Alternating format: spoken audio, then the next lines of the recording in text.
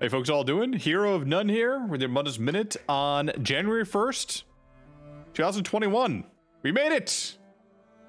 Now for ESO news, lecture merchant, and golden merchant stuff, all in a few minutes. So it's a new year, but there are a few events still going on. The New Life Festival is going on now until Tuesday, January 5th at 10 a.m. Eastern. Up until then, you can still do quests and get event tickets during the event, as well as achieve various writs to get various styles and other stuff like that. Also, it's your last chance to get your inject berries if you haven't already. So if you want them, get them now. Otherwise, they're gone forever and you had your chance. During this time, you also have a chance to save big on ESO. So if you haven't gotten Greymore or any of the previous chapters which comes with Greymore, you can get that now until January 5th. Or if you have a friend that hasn't played ESO and you want to get them a copy of Standard Edition or the Greymore chapter, it is on sale now until January 5th. I'll leave links for all that down below.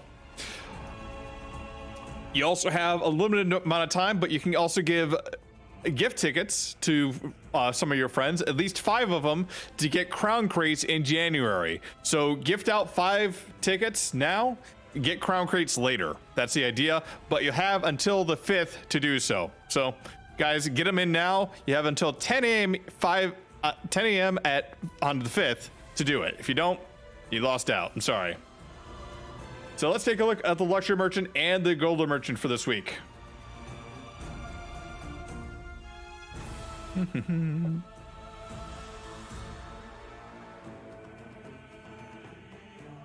So first up, we have a bunch of clockwork stuff in the luxury merchants today. I think the orreries are probably the biggest items, most bang for the buck. Other items are kind of small, but if you want any of them, you can get them now on the luxury merchant. As for the golden merchant this week, a Bloodthorn Ring, which gives spell damage, max magicka, magic recovery, and when you do direct damage, you restore 958 magicka and stamina. You can occur once every 5 seconds. Interesting set, but I'd probably say Bright Throat might be better, or maybe Warlock. There's other sets that give you better, like just simple regen, instead of having to get it through a set like this. Bright Throat is also on sale, which is max magicka, magic recovery, and we have a drink buff active. Your max magicka is increased by 2,000, and you also get an additional magic recovery of 167.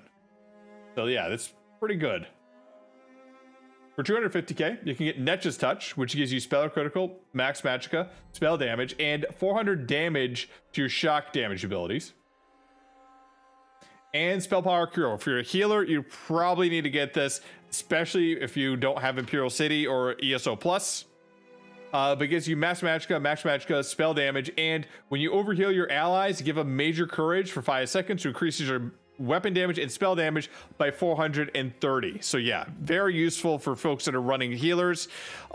Basically, every time you're healing somebody, you're also buffing them to increase their damage. Useful for trials, useful for dungeons, even useful in PvP. So I do recommend picking this up. For 100k, you can get Grothar's Witches, which is useful for DPS builds, especially Flame DKs, and Veldra Skies, which are useful for stamina builds. Most people do prefer Selene still, but some folks do prefer the one-piece bonus with just the weapon damage on this.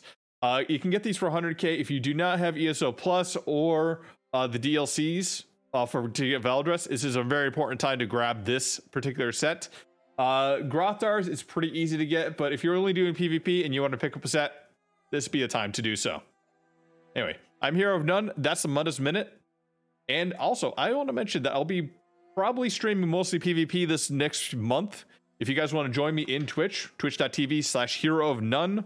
We're going to be trying to do simple builds. If you guys want to join me on that, go ahead and join me in twitch.tv/Hero of None. Thank you all, and see you on Tamriel.